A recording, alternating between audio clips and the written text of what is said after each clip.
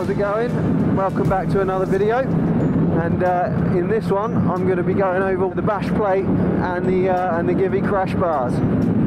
So just going to take a ride up to my favourite spot and walk you through it. So let's go. Hi guys, welcome back to another video. I'm just going to be running through the crash protection that I've got on the XSR700. It's probably one of the most asked about mods that I've done to the bike. It's actually two different parts, and I'll go through both of them in a minute. And together they actually make a really good crash protection solution for the XSR.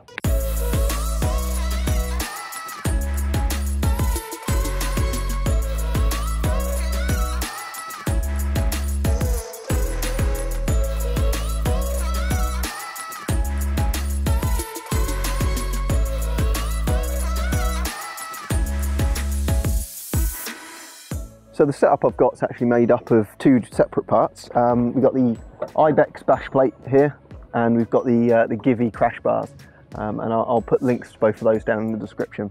Now the bit that you're probably most interested in is the Ibex bash plate here, and this is actually for the MT-07, but it does fit on the XSR with a little modification, which I'll go through in a sec.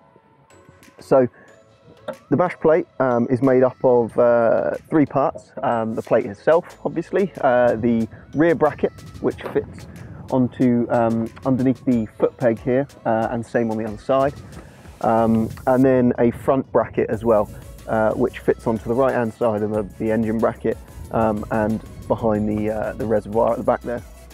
Now it's this bracket that actually needs a little bit of modification, so I'll give you a bit of a look at that now. So as you can see, I've actually cut around the exhaust here on the bracket. I'll try and flick up a picture quickly.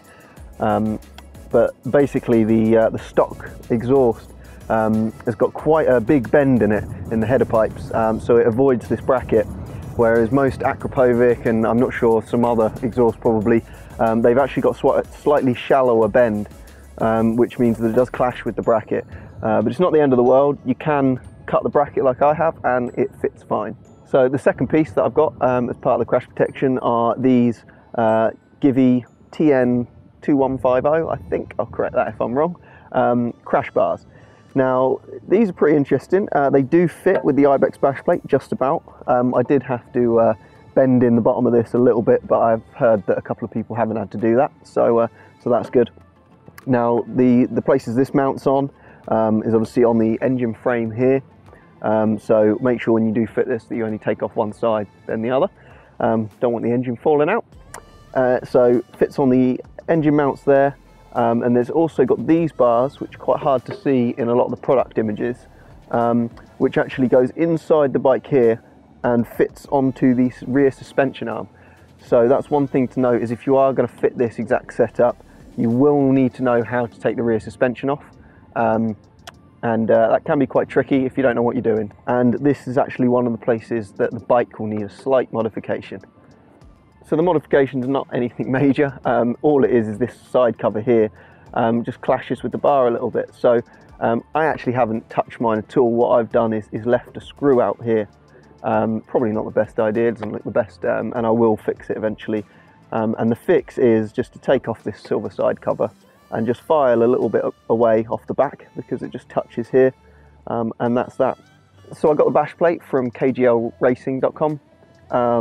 They actually only listed it for the MT-07, and I actually got hold of them and said to them it does fit on the XSR. Put a warning because it does clash with some of the exhausts, but there's a lot of guys with an XSR that are looking for this, so I thought it was a good idea for them to market it for the XSR, so you guys can find it in the future.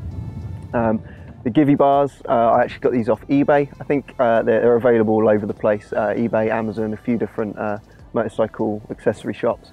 So yeah, really great setup, and yeah, I'm really enjoying seeing loads of people grabbing it and putting it on their bike. I hadn't seen anyone do it when I got it, so it was a little bit of a risk seeing if they fit together, and it did. But to be honest, a hell of a lot of people have got hold of me and asked about it, and it's really cool seeing so many of these going on the bikes now. So that was it, short and sweet. just an overview of the protection on the XSR700. Really good solution if you want to do a little bit of light off-roading, some gravel tracks like I'm just about to do now. So I think I'm going to hop on the bike and ride the rest of this track. So thanks for watching. If you enjoyed the video, give it a thumbs up. Make sure you subscribe if you want to see any more XSR related content, and I'll catch you in the next one.